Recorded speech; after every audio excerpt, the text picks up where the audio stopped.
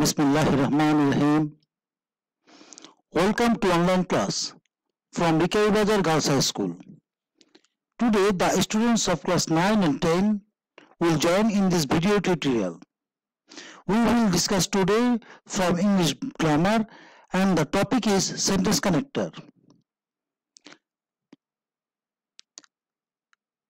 আমরা সবাই জানি সেন্টেন্স কানেক্টরের যে রুলস গুলো আছে বা এই নিয়মটি যেটা আছে সেটা English second paper grammar question number 10 এ থাকে 10 নম্বর প্রশ্ন থাকে।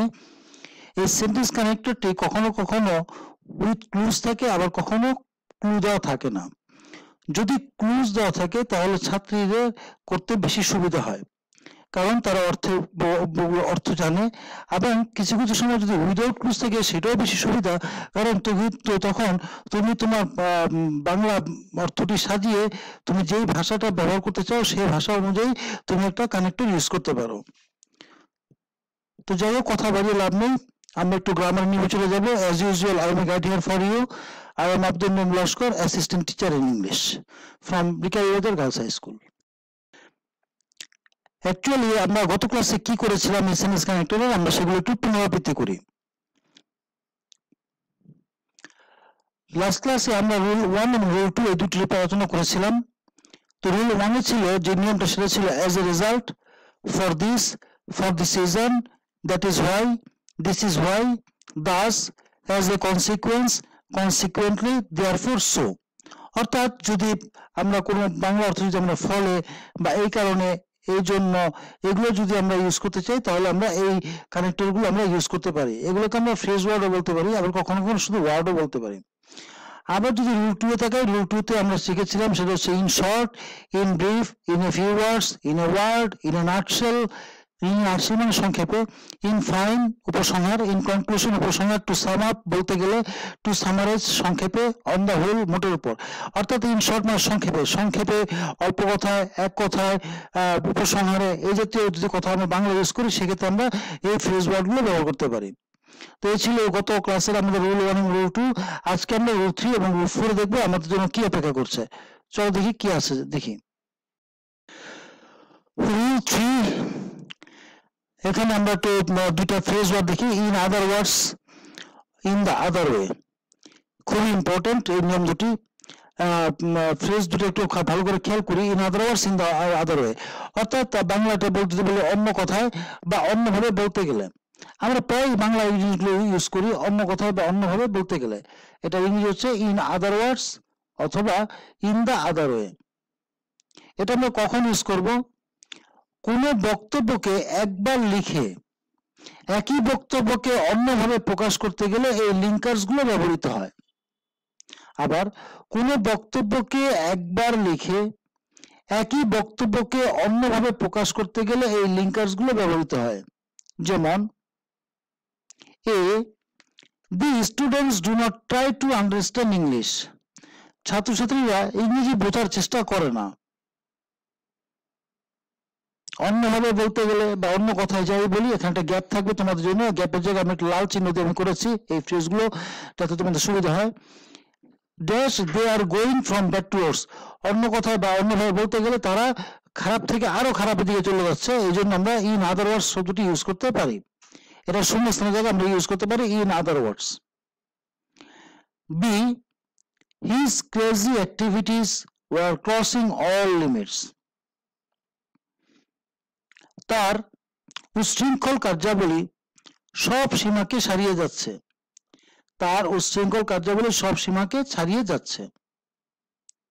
অন্যভাবে বলতে গেলে হি ওয়াজ অলমোস্ট ম্যাড, সে প্রায় পাগল হয়ে গিয়েছে।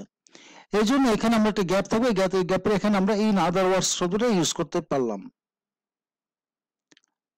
Number C, many students do not prepare themselves for the examination, অনেক ছাত্রছাত্রীরা নিজেদেরকে পরীক্ষার জন্য প্রস্তুত করে না। অন্যভাবে বা অন্য কথায় they adopt unfair means in the examination, তারা পরীক্ষায় অসৎ উপায় অবলম্বন করে। আমরা এখানে একটা স্ক্রিনশট করে রাখি এবং এই সেন্টেন্সগুলো আমরা ইংরেজিগুলো এগুলো বাংলা অর্থ করে আমরা এই ইন আদারওয়ার্ডস কেন ব্যবহার করলাম আমরা সহজতা বুঝতে পারবো। আশা করি তোমরা ইতিমধ্যে স্ক্রিনশট করে রেখেছো। এবার আমরা একটু রুল 4-এ যাব। Rule 4, moreover, besides, in addition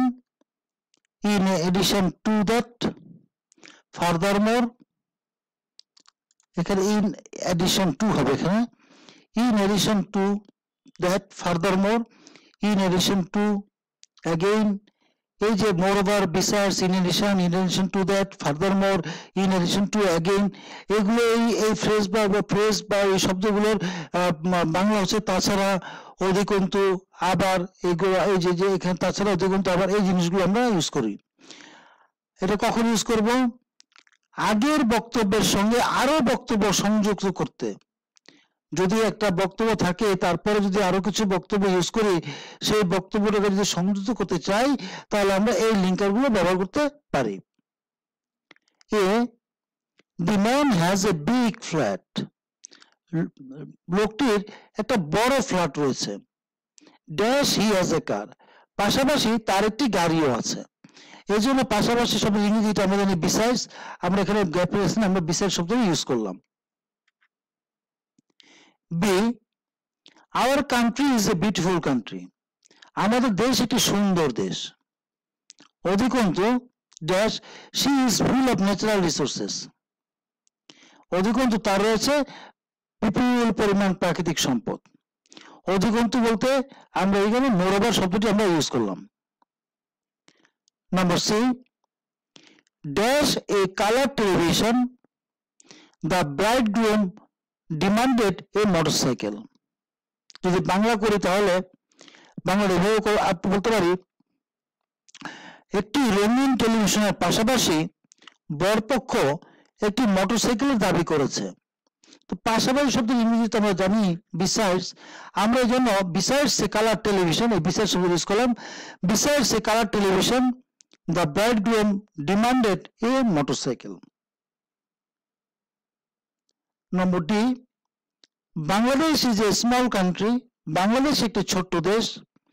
it has a huge population, ইহার রয়েছে বিশাল জনসংখ্যা।